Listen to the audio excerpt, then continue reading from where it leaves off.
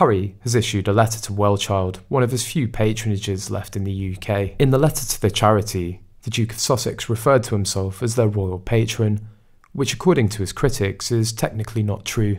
His critics said Prince Harry is Wellchild's patron and not royal patron because it's a private charity, and that's how he was able to keep it after stepping down as a working royal. Wellchild's website also introduces him as our patron.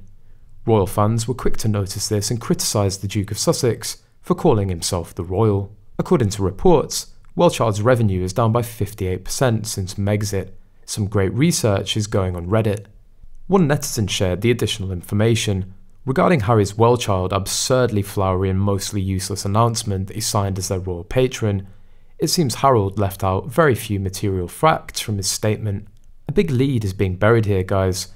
Harry points out that the CEO of Wellchild resigned, which is a potential red flag given all the other Archwell resignations, so I decided to look further into it. On LinkedIn, it shows that Wellchild's CEO Colin Dyer resigned in April 2022, after serving as Wellchild's CEO for more than 12 years. That would be shortly after Harry blew off Prince Philip's memorial service, and around the same time as that disastrous Gayle King interview. Colin joined the Special Olympics, a very worthy cause, a month later as their CEO. Perhaps Dyer's move is unrelated to Harry and the current deterioration of financial resources at Wellchild, but there's no denying that Harry is bringing bad press and reduced donations to the orgs he's associated with. So the total income.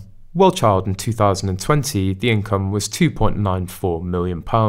2021, £1.9 million. 2022, £1.27 million. That's a reduction of $660,000 or 34% from 2002 over 2021 and 2020, which concluded before Megxit and Oprah due to the March 31st fiasco year-end. Is a staggering revenue reduction of $1.6 million, 58%. Very few charities can sustain losing 58% of their revenue. Clearly the public is reluctant to continue supporting a Harry charity.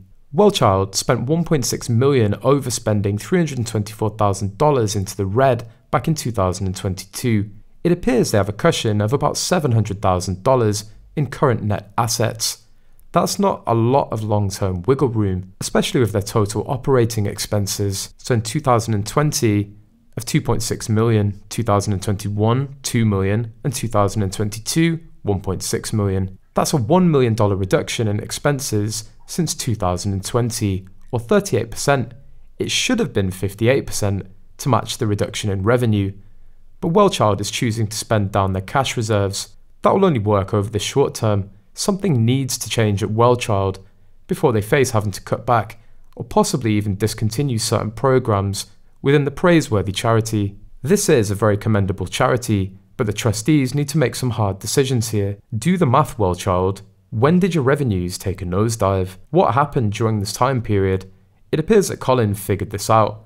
Now time for the new CEO, Matt James, to do right by these darling children and their precious families. Pick up the phone, call BP, and request a new patron, quickly. You cannot count on Harry to do the right thing and step aside.